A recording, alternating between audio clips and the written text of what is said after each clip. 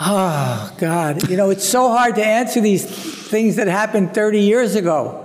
I'm just happy that he made you uncomfortable.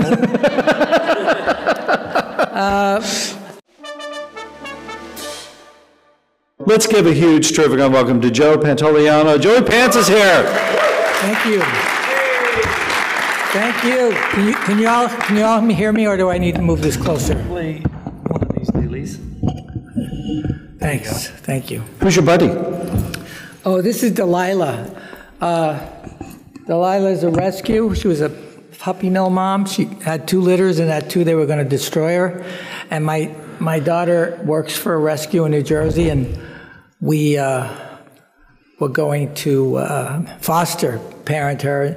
But then I fell in love with her, and she's a good puppy. She's not used to being around a lot of people, because she lived in a cage for a couple of years, and then when we got her, she didn't even know what stairs were. It was brutal.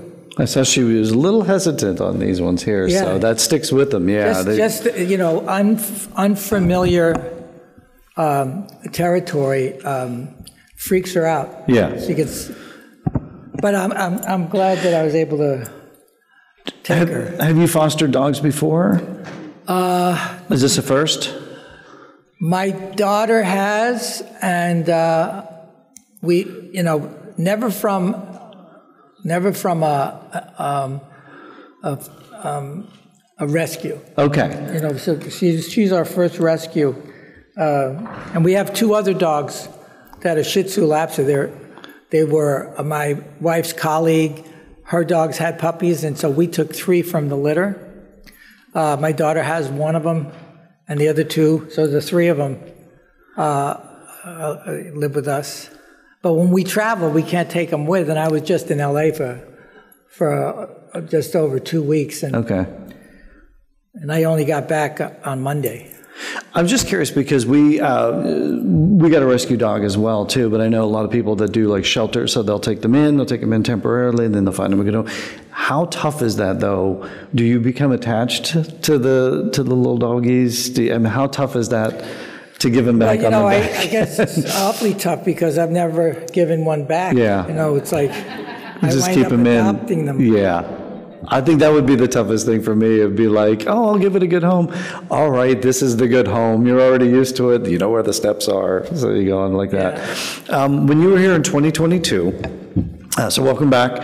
Welcome back to Terrificon. It's great to have you back here again. We talked about, obviously we talked a lot about Goonies. Are you okay if we talk more about Goonies today? We just love talking about Goonies. Sure. Whatever you guys want to talk about. Yeah. And we do have a microphone over here, so if you've got questions, please feel free to jump on the mic. Again, I've done this. I can nerd out all day long. But I did ask you at the time about Goonies 2. So I'm sure you've heard about Goonies 2. There's an interest in it. There's maybe people that would like to see a Goonies 2 or what that would be. I think at the time you said there's certainly an interest a couple years ago, but it's just like you wasn't solidifying. I don't know. Is there anything? Can you give us any hope? Is there anything? No, I had dinner with Jeff Cohen, who played Chunk, and Jeff is now an industry attorney. In fact, he now represents Key Kwan. Yes, right. Among others. He's very successful showbiz attorney. And we were talking about Warner Brothers. All of the studios are in so much trouble. Financial, Paramount just got bought out. They shut down their TV division. There's major layoffs. I just was working in Los Angeles and talking to the crew. 50% of the people are out of work. Just to live in the Los Angeles area is incredibly expensive. And, it's like starting over. They say, okay, well, you're a production designer or you're a set dresser. You can work everywhere. Well, the industry has grown even from when I started. When I started, in the early 70s, the idea of being in the entertainment world was elusive, unattainable. You know, my parents were like, "What are you, crazy? Who do you think you are? You can't be an actor." And then with shows, with the success of bringing like Rona Barrett, the celebrity talk shows on TV where they're interviewing celebrities, and then HBO with Entourage, and people are watching that show and thinking, hey, that would be fun to be a celebrity's assistant. So the industry grew. Agencies are falling apart. You know, when I went to Hollywood, there were like 4 or 5 agencies, big agencies, the William Morris, the unattainable agencies, you know, the idea of just making a living, trying to make a living. And in Hollywood, you can't make a living. It's not good enough. You got to make a killing. And you're competing with other countries because they create these tax incentives. I just worked on a show in Vancouver. So in order to do a Goonies, and they've spent millions developing the Goonies sequel over the last 35 years. Written scripts. You've seen them? You've seen the scripts? No, Okay. A couple of years ago, somebody, a very successful showrunner writer, had pitched Dick Donner before he passed away, and Dick and Steven Spielberg gave him permission to reach out to some of the actors. I guess he reached out to Robert Davi and I and explained the opening of how the opening of the sequel would work. But you know, they don't make movies like that anymore. It was all practical. It was all real. It was done on film. The ship was real. They built a ship. You guys crawled all over that thing. Yeah, it was from the blueprint of Captain Blood with Errol Flynn. It was on the same soundstage. Wow. So, you know, Josh Brolin. How do you get Josh Brolin to come back? You got to pay him a fortune. Well, but I think he's gone on talk shows and he loves the Goonies. Like you think like maybe he wouldn't, but like he goes and he just talks about it with such joy, and it just seems like everybody wants to do it. And I think we had heard like maybe it's the kids of the Goonies, maybe like they could, and then the Goonie parents have to come in or something. Like how would it they work? Come up with You've heard a bunch of different every one of those scenarios. Yeah. Which do you prefer? Like, did any of them make you go, "Oh, that would be really fun to do"? You know. And these are fanboy questions. I'm sorry. I know they are. They're definitely fanboy.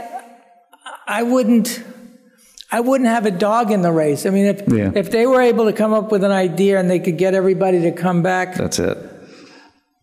That would be like like winning the lottery. To be able to. I mean, I've been a part of some very successful franchises, right? Bad Boys. I just did Bad Boys 4. I did 2 Marshall movies with Tommy Lee Jones. The Fugitive, and when those movies were being made, I think Indiana Jones is the first serialized version, right? But before that, you made a movie and that was it. I think. I don't recall. Well, Star Wars probably sneaked in, probably Star Wars and Indiana Jones, and that was it. Yeah. Star Wars was probably the first then. Yeah. I mean, it was serialized in the movies. They've always done serialization. Flash Gordon in the 30s. Saturday matinees. Yeah. But now it's it's so hard to make a good movie. To make a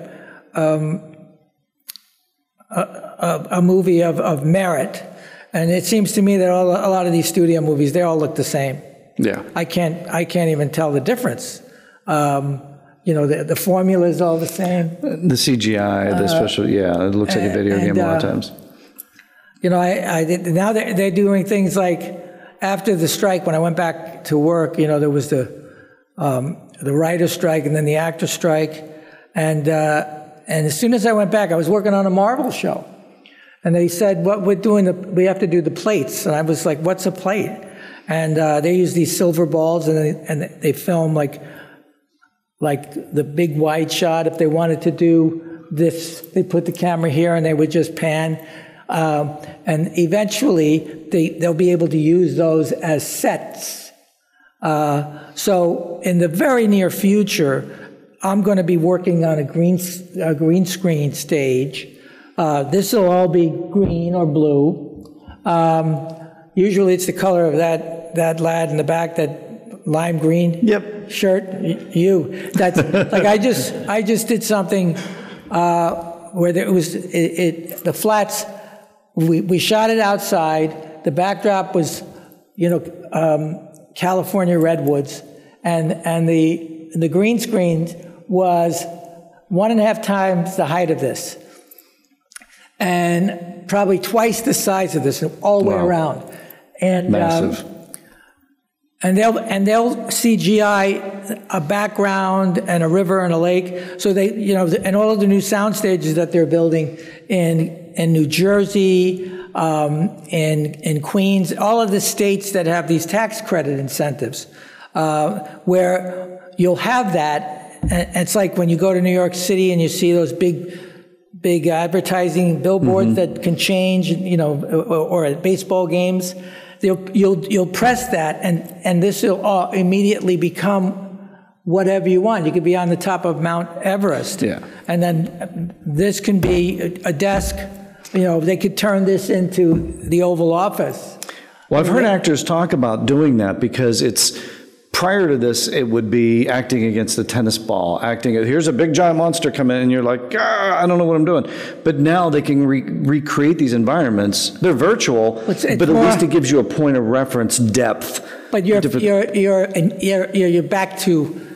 back to my theater training, where you're using your imagination. In the theater, when I was training, if I was doing a play where it was the dead of winter, and so my entrance is I'm shaking the snow off and I'm talking about how cold it is. You've got to recreate that, sensorily. Throughout my career in the movies, if it was cold out, you shot, it was cold out. You didn't have shot to, in Chicago. That was one thing less you had to act about. There was no acting required. Yeah. It really is cold. Yeah. You wouldn't have to do that on this platform, by the way, because it is freezing up here right now. Yeah, I was watching on Turner the other day. They was showing Agnes of God with Anne Bancroft, Meg Tilly, and Jane Fonda. And there's a scene with Jane Fonda and Anne Bancroft outside, and you can see the steam coming out, and you can sense, that both of them were freezing their ass off, and they're just trying to look normal, it's like trying to not shake. I mean, you could actually see Anne Bancroft's teeth rattling. Yeah. Well, to be able to create that, you're going to have to do it. You're going to have to act it. It's going to be sensorily. So it's a fascinating time, but it's going to eliminate a lot of jobs. A lot of people are going to be out of work. And if that's happening in show business, that's going to happen across the board everywhere. Yeah. Yeah, it's going to be interesting to see where AI takes everything and you go from... Did I hear you say it was Marvel? Did I hear you say Marvel? Mm-hmm. Okay. Is that something now you're doing? That's all you're going to hear. That's the other thing they have is what they call NDAs. Yeah, okay. You can't say anything. Yeah. My age, I had to sign. Because it's my job to continue to do this. Yeah, and I appreciate that. You keep going. I enjoy telling you to go fuck yourself. You and most people that I know, that is, you would not be the first, and you definitely won't be the last. I read a script. I had to read something, and the agent, and also that's the other thing. They don't talk to you anymore. Used to be on the phone. They call you up and say, "Listen, you got the job," and now it's all done in emails, And so he said, well, what'd you think of the script? And I said, I can't tell you what I thought of the script. I signed an NDA. Even to, okay. You know? Yeah. It's very interesting. TV feature? Are you allowed to say if it's television or feature? You can't say that. That would get you in trouble. Because they do both now. There's Marvel stuff everywhere. Yeah. New character, established comic book character. Well, you're not going to give me anything. It's new to me. Yeah, all right. But listen, I'm just the back of my hair standing on the back of my neck here is just knowing you're in a Marvel project, because another Marvel project. We're going to talk about the other one in a little bit, but just that you're in there. Are you having fun doing it? Are you enjoying it? That's not in the NDA. Are you enjoying it? I'm still enjoying it, but I just did something that wasn't the thing you mentioned. I was working on something else I can't talk about. Okay. Those are the ones we love. There was an announcement. I did the. I just worked on an episode of Dexter, the prequel. Oh, okay. Yeah. And I had. I had a sequence, like a roughhouse sequence, stunts involved, bouncing into furniture, that kind of thing. And, stunt double and a stunt double rehearsal. I'm going to be 73 next month. So I'm feeling it. I'm excited. I enjoy going to work. I enjoy the fact that I'm still able to work. And I get a kick out of it. But, when you've been lucky enough to work as much as I have, you see, you can spot experience immediately, and you can spot inexperience just as quickly. And I wrote a note to my director yesterday because I thought it was night shooting, in Pasadena. And it was 2 days before the earthquake, but it was like 5 o'clock in the morning, and I was, running down the street in my underwear. And I was grumpy, it was like, and some of the stuff that, I had to, trip and roll, and, so they used my stunt guy for that. But then on the tighter versions, they need you to do it. And I did it a couple of times, and I didn't want to do it again. I was like, let him do it. Yeah. But, I felt like it's my job to do it. Yeah. That's what they pay me to show up. They need me in a piece of it, right? And they need to do it, 4, 5, or 6 times. And it's my responsibility to give them that. Well, this is maybe where you get AI to work for you, because you let the other guy do it, and then they just AI your face over it. That's what they're going to do. That's what they're going to have to do. Yeah, let them do the work. But it's a fine line, because on another couple of shows I shot, they wanted to. What do they call it? Digitize me? Mm-hmm. Is that what they call it? Like de-age, or they wanted to like scan me. Oh, okay. So like you're making an action figure of somebody, they'll scan everything. They wanted to scan, and then they can do whatever they want with it. I would, I said no. Yeah. Because they can then warehouse that. Right. Like the set. Yep. Yeah, you could be making movies for the next 200 years. I have no grievance of them using my likeness, as long as they pay me for it, and as long as I own it. Yes. I don't want to give it away to some studio. Well, that was the sticking point in this strike last year, and so I think hopefully they've got all that worked out. And I think I heard you just say that you have a Marvel action figure coming out. I don't know if I read that completely wrong. Yeah, I think that's what I heard.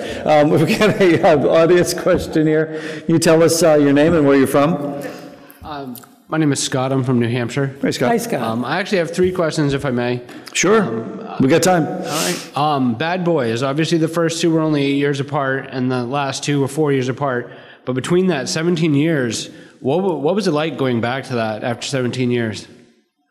It was wild. It was great. I mean, the third one was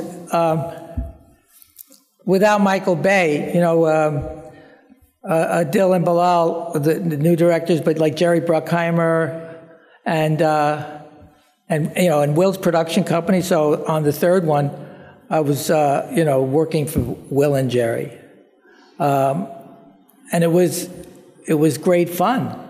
And everybody has grandkids and kids, and Will's got his family and all of his friends, and he's incredibly loyal. The makeup and hair team has been him since Fresh Prince. Oh wow! And Martin's sister, I got to know. Of course I know Martin, but I got to know his sister, who visiting over the years. I met her on the first one. I met her on the second one. And that's a real luxury. That's a real gift when you're lucky enough to be a part of that, and working with people that we were all starting out together.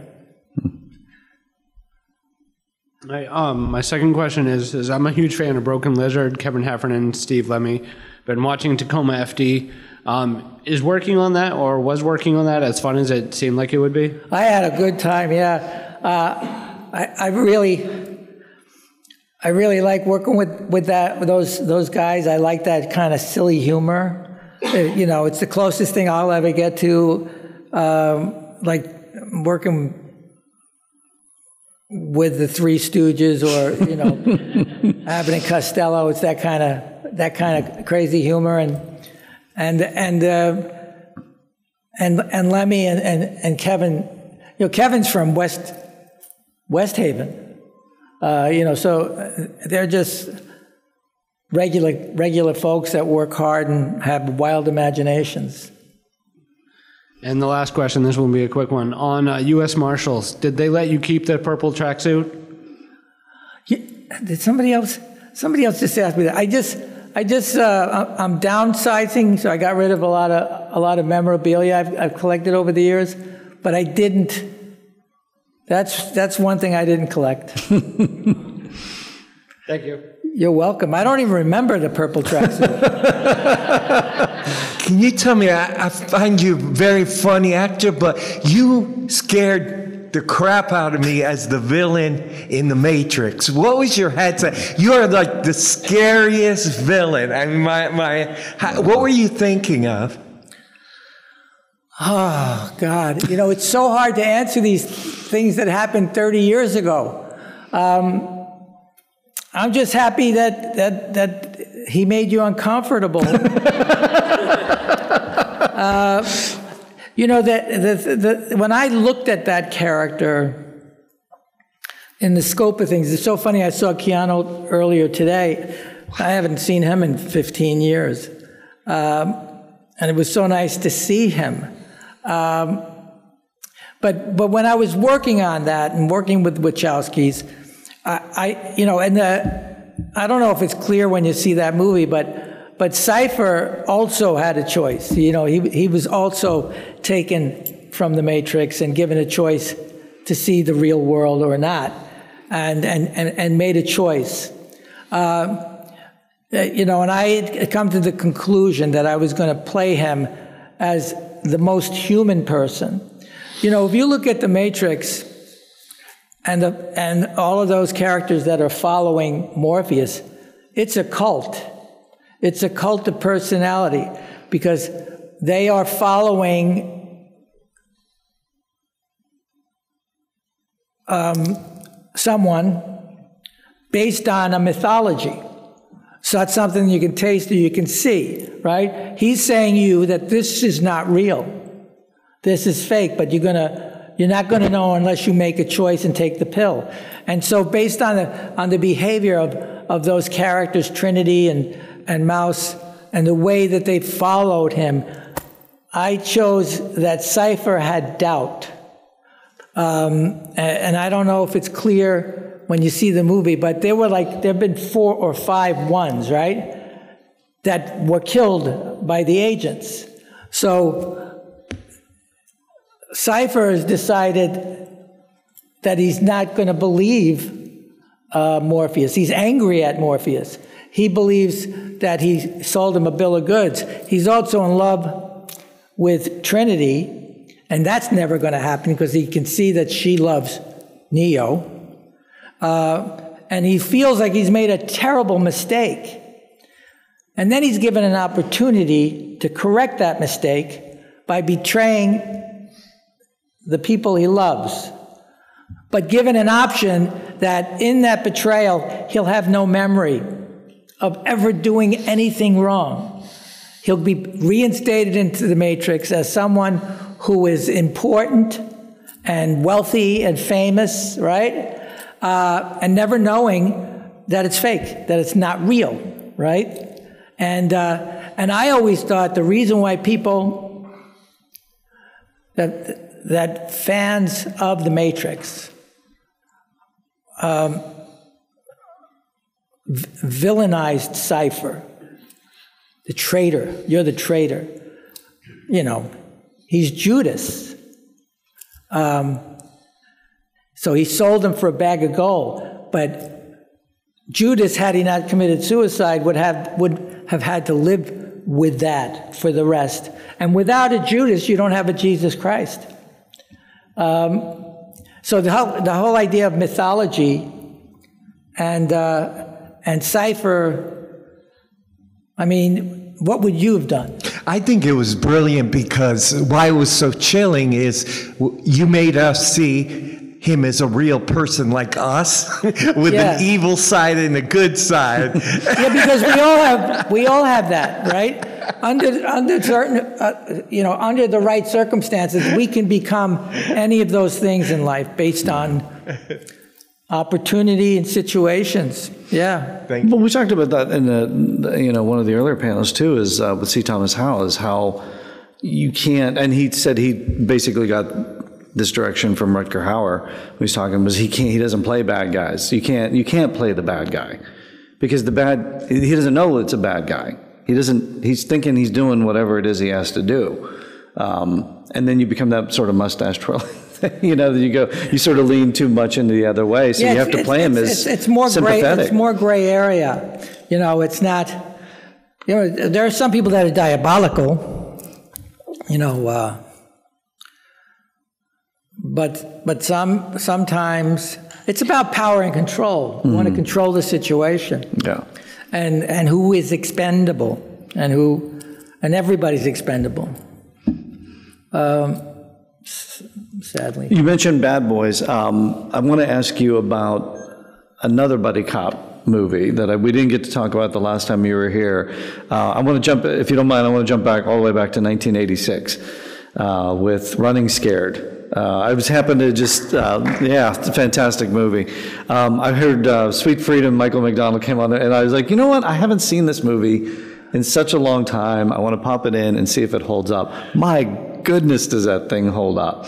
Can you give us any memories of because it's like the two guys you'd never make cops, Billy Crystal and Gregory Hines. It's like you get the dancing guy, you get the funny guy from the sitcom. You would never think they would be these like hard-boiled cops, and and then you come in the middle of this is this sort of crazy comic relief thing. I don't even know. It's just, it holds up. I had so much fun on that, and we shot a lot of the interiors at MGM when it was still MGM. Now it's Sony. All of these studios are now owned by electronics companies. Isn't that weird? It's like Citizen Kane all over again. It's like, you have your hand in everything. But anyway, so we were at MGM and we shot a lot of the interiors, and then we did the exteriors in Chicago, about 5 weeks of exteriors, and I used to run on the lake, and they had these in all the hotels, these glass revolving doors, because when it gets cold and windy in Chicago, if you use a regular double door, it gets blown off the hinges. They nail those down. when the winter comes. And I remember toward the end of October, I was going out for my run, and I went through the glass door, and that cold wind hit me in the face, and I never even stopped. I just kept going back into the hotel. Because you guys are shooting in the winter. To your earlier point, it's like if you're going to shoot in the winter, shoot in the winter. Yeah, it was extremely cold, and we had all of the stuff in the cop car, where my character was sitting in the back seat between the two of them, and it was so cold. It was like 20 below. And it was really windy. And so when they were changing lenses on the camera, we all decided to just stay in the car because they had the heater in the car. And I was just, listening to Billy Crystal tell stories of how he met Mickey Mantle. And Gregory was telling stories when, he was with Heinz and Dad. And then his dad retired, and then he and his brother Maurice were, just hoofers. And he told a great story where they got a call that there was an injury, the two dancers on a tour with Judy Garland, and they had to go upstate New York to Albany for one night. And they took the train up there, and they got to the theater, and they were supposed to have like a 15-minute rehearsal with Judy Garland, but she never showed up. And they were like insulted, and so they planned to screw her up. The choreographer gave them the moves, but they decided they were going to teach her a lesson. and the song was "Me and My Shadow," and she's singing the song. She goes stage left and comes out with one of the dancers, stage right, and comes out with the other, and they do the routine, and then the same thing goes back. Stage left and disappears stage right. And Greg said that they tried everything to screw her up, but every move that they made, she just naturally went with it. Wow. She improvised with them. Wow. And she, and I don't even know, he doesn't even know if she ever even thought it was intentional because they never met her. So it was like she didn't show up for rehearsal, and then the show was over, and they danced with her, but they never met her after the show. Wow, that's fantastic. And by the way, in the car is my favorite scene because you're like they're off doing something, arresting somebody, and you're in the car grabbing the police radio on it, and you're like calling all cars, and Crystal comes in and just levels you through the window. It's a fantastic movie. I mean, you guys had to have a blast, even though it was the dead of winter in Chicago. I mean, I guess you guys had a blast doing that. Yeah, everybody did. Yeah, that's a fun film to watch. It's the 60th anniversary of Daredevil. The last time you were here, I didn't get a chance to ask you much about it. So the comic book Daredevil has been around for 60 years? Yep. And you're part of the history. I'm older than the comic book. You're part of the history. Can you tell us a little bit about your experiences? How did you get involved with the Daredevil movie? And by the way, when you watch the director's cut, you're in so much more of it. Like I know there was a lot of Ben's backstory or Ben's story that goes on that sort of got jettisoned. What are your memories of filming that? Because at least we have them all now on the director's cut. I don't, I know we're going back a little bit, but... Well, I vaguely remember I was working on The Sopranos, and I remember the sequence, if you've seen The Sopranos, there's a scene where my character's son gets an arrow in his chest because he's catching arrows. And Ralph is running. He was in the tub. He was about to take a shower, so he's running through the field, and he runs down to his boy, and he cradles him, and I had to catch a plane because I had to shoot the next morning on Daredevil, and so we did that, and I changed in the car. I gave him the Ralphie wig. And I got in the car and I put I put my clothes on and left the Ralphie clothes in the car. They dropped me off at the airport. I took the, red eye. I reported to work the following morning. I worked with Ben and Kevin Smith. Mm-hmm. that day, and then I got on a plane and I flew back to New York, where I had to work again on the Sopranos, and then I went back. So I just remember everybody being, nice and enjoying the experience. And Kevin Feige was an assistant to Avi Arad, and my friend Gary Foster, whose father David had produced Running Scared. Gary was producing this. I knew Gary when he was a PA on The Mean Season, which was also a David Foster production. So it's like a village. It's the people you meet on the way up that are growing and eventually going to be colleagues or people you work for. And also Colin. Colin Farrell. Yeah, what was that his character? Bullseye. Yeah, he was great. He was. I got to know him probably better, and I had a lot of laughs with him. I was gonna say, it's weird because you don't have many scenes with. I don't even know if you have any scenes with him. I'm trying to remember throughout the film, but it's like, so you didn't have much time to prep for this then. If you were bouncing back and forth between The Sopranos, were you familiar with the character of Daredevil from the comics? Had you read him growing up at all? You're playing a journalist. Did you get a chance to even prep as a journalist? I know sometimes actors will, follow reporters around or something like that. Or did you just kind of? I was a photojournalist on a movie called The Mean Season. And I really didn't have much time to prep. And he was more of an expositional, character.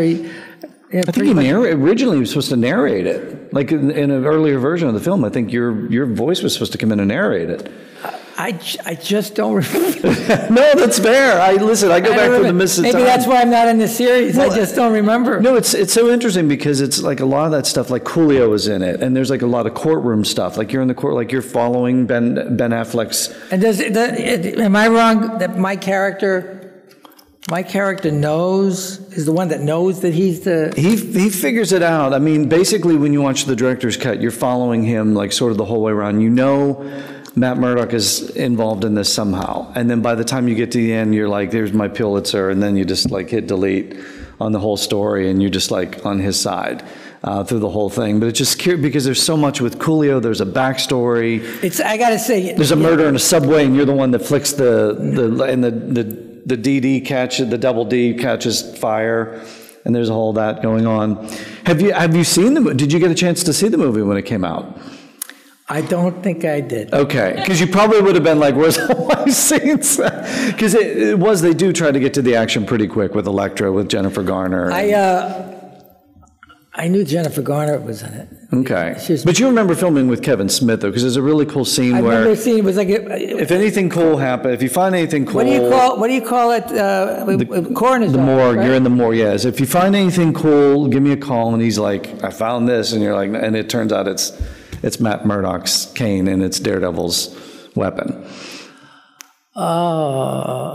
Okay, no worries. Listen, these are all fanboy questions, so I just was curious, if you had any favorite memories about filming that. So, but now you can go back and watch the director's cut and watch all of your scenes take place. It's a much better version of it.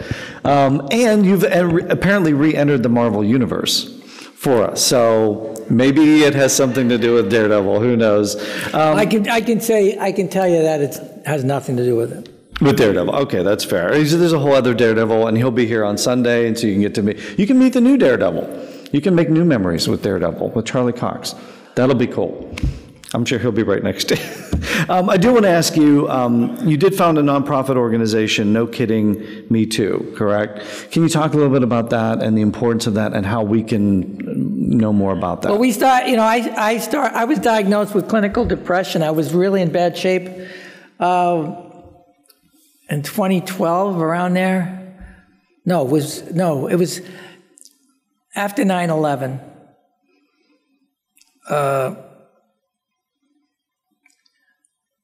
Something happened, and the whole world, it kicked up all this emotional dust from past trauma that I didn't know I had, and it was a rough 5 or 6 years. And so when I finally got the help that I needed, and I was working through all of that,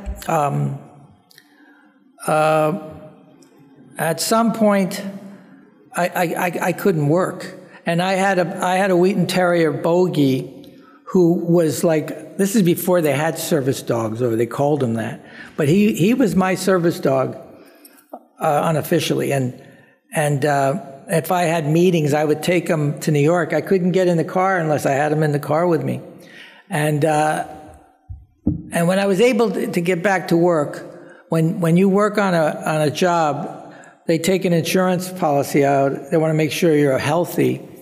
So if you got sick, they can, the insurance company's betting that you're not going to get sick or die. And so and it's just a generic, they take your blood pressure. It's more questions like, do you smoke, do you drink? And they asked if I was on any prescription medication. And I said, yeah, well, I take Lipitor because I have a history of heart disease. And I'm taking the same dosage of an antidepressant because I have a history of depression in my family, in my life. So a couple of days later, my lawyer called and he says, we got a problem with this. The insurance company is not going to insure you because you're taking an antidepressant. So you got to sign a waiver. If you have a breakdown and you cause a slow down or stoppage to the work, it's going to be on you. And I said, well, that's like, a day's work would render me bankrupt if I missed a day.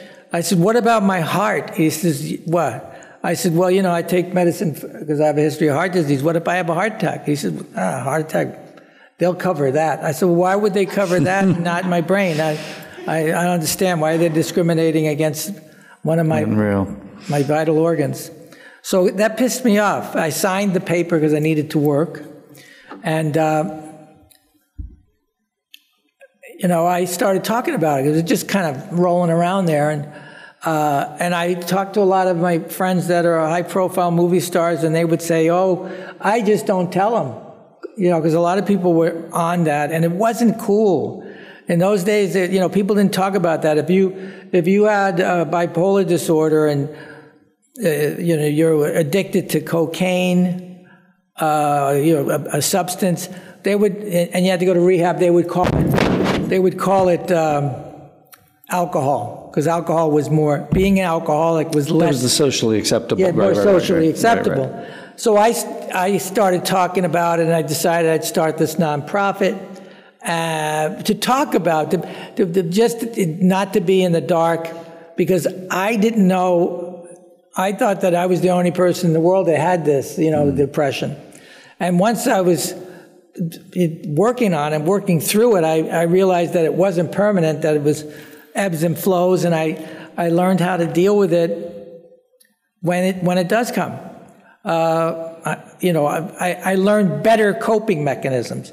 Up until then, my coping mechanism was alcohol and Vicodin. I became addicted to Vicodin. It was gnarly, and so. But now, the idea, the people are talking, celebrities are talking about it all the time.